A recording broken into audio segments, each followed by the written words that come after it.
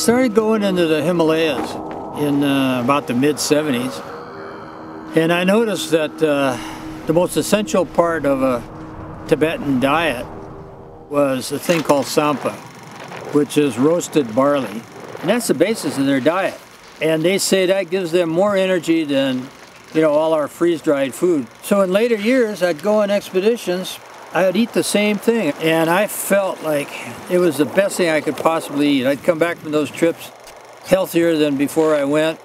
And so now, I mean, that's what the basis of our Tsampa Soup is. I've been interested in food all my life, and I've had it in the back of my head to do a food business someday. I'm very interested in grains because I think if we want to feed the world, we're not going to feed the world with beef. We're going to have to, you know, go to a mostly grain and vegetable diet.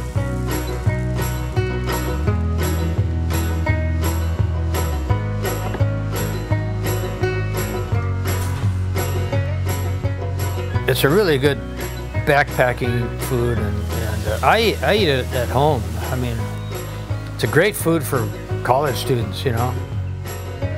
And if you add, you know, a few other things into it, you can make a great soup out of it and a complete meal.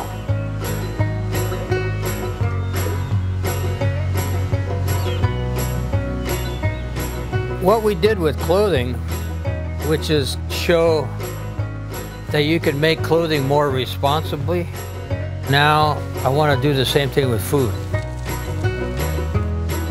We're taking all our resources and going all the way back to the ground and cleaning up our entire supply chain so that when somebody buys a product from us, they know that we've done as much as we possibly can to make it as responsibly as possible. There's a change in society right now where people are looking for a simpler life, and they want to go back and eat real food, plant their own garden, and see where food comes from.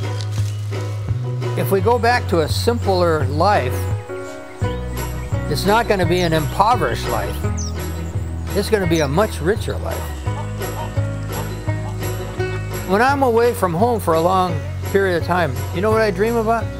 I dream about my garden. And my wife too, but mostly my garden.